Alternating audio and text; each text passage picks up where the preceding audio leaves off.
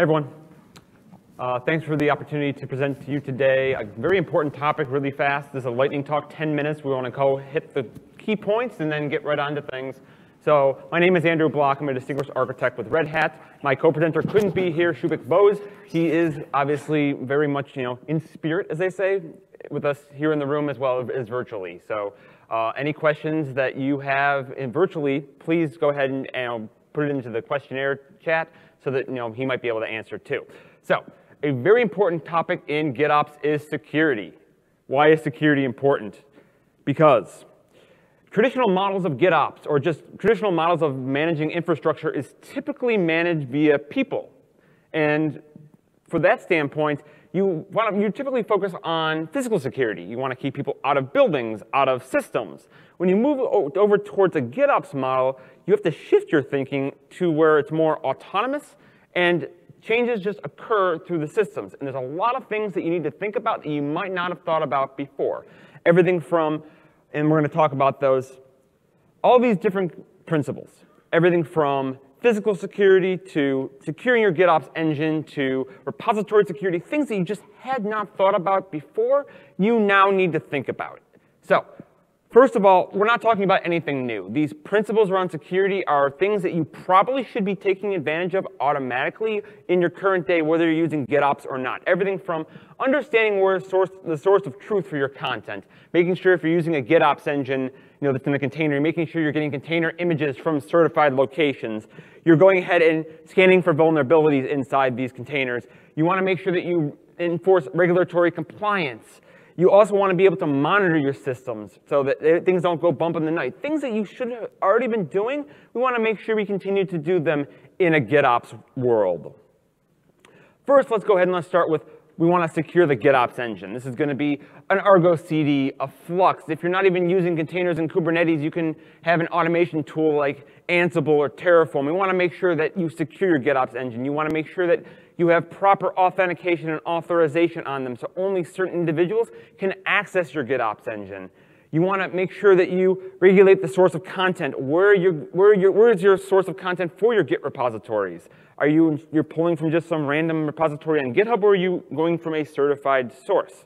You also want to make sure that if you have multi-tenants in your GitOps environment, so in a Kubernetes environment, it's multi-tenant by default, you can have multiple GitOps engines in a single cluster, making sure that you limit the amount of access that you give your GitOps engine. Or if you happen to be leveraging a single GitOps engine, you can have multiple teams inside that GitOps engine, ensuring that they are going ahead and limiting the types of access that each one is given.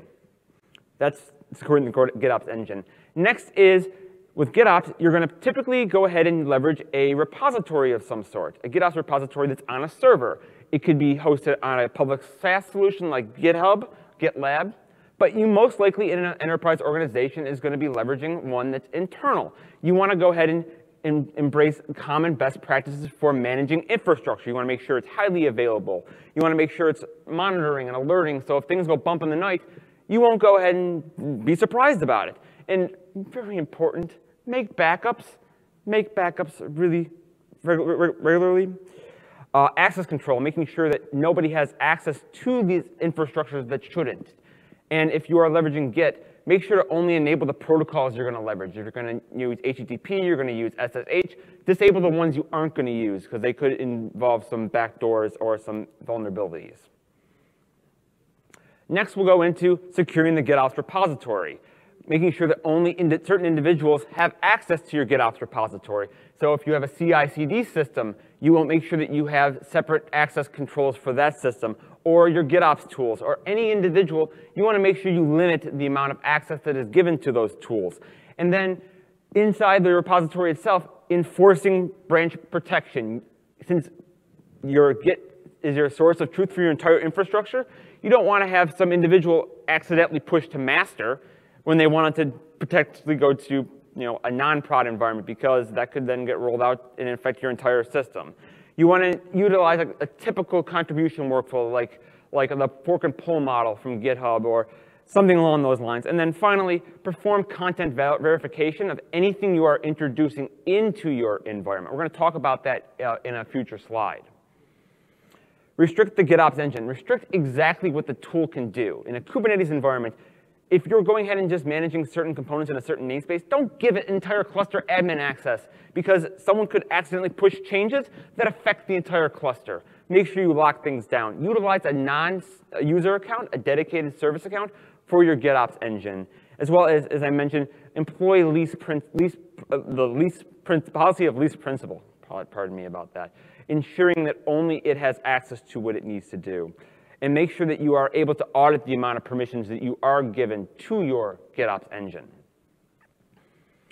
Finally, secure your GitOps content. The content is the brains behind your entire operations.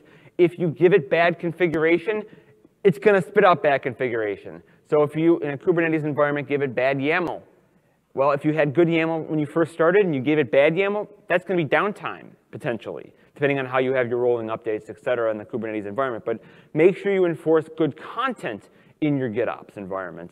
So utilize code linting, schema validation. So in Kubernetes, you can validate different schemas. So if your deployment has a field that it doesn't recognize, it'll fail validation. Integrate these type of processes into your typical GitOps workflow, your CI/CD process, as well as leveraging policy enforcement engines like OPA, Kyverno. You can go ahead and enforce state and compliance before you even get anywhere near to merging to master or your target branch for your individual deployment. And finally, the last thing, which is a bane of everyone's existence, is how the heck am I going to manage my secrets? Every environment's going to have sensitive data. How do I manage that in a GitOps world? Well, number one, never ever store secrets in plain text. Plain and simple. Or not plain and simple. Number two, Kubernetes secrets themselves are not encrypted. If you didn't know that, that's a big thing. It's base64 encoded. Anyone with any tool on their laptop will probably be able to go ahead and decode that. Utilize an encryption strategy if you're going to store content inside your Git repository, or just don't even store it inside Git. Use a secrets management tool like a HashiCorp Vault, a CyberArk, etc., or AWS or Azure, depending on what cloud provider you're using. Utilize secret storage there, and then reference that inside your applications. Certain plugins are available to help with your GitOps tool, like Argo CD can integrate with Vault, and Flux has similar tools as well. And then once again, utilize code scanning tools to be able to be detected and notified if it detects any type of content that might be a password or anything along those lines. And finally, the last thing is security is always continuous. What may be good today isn't going to be good tomorrow. Make sure you go ahead and design appropriately. Implement it when you are beginning. Always start with security first. Don't go ahead and bolt it on after the covers, because at that point, you're already too late in your process. You're going to have to go ahead and rework a lot of things. Make sure you enforce it, and then monitor, and then adapt accordingly. Be able to refer to it, adapt, and be very agile. These are a lot of different things and a lot of different topics that I went through in this quick lightning talk. I hope that I was able to provide some thoughts, some insights in how you can enforce proper security inside your GitOps workflow. I will be around the entire conference. Feel free to go ahead and come up to me. Also, for those of you in the virtual audience, feel free to hit me up on my social media accounts, Twitter, Facebook, LinkedIn. Happy to go ahead and have a conversation there. Thank you for the time today. Thank you.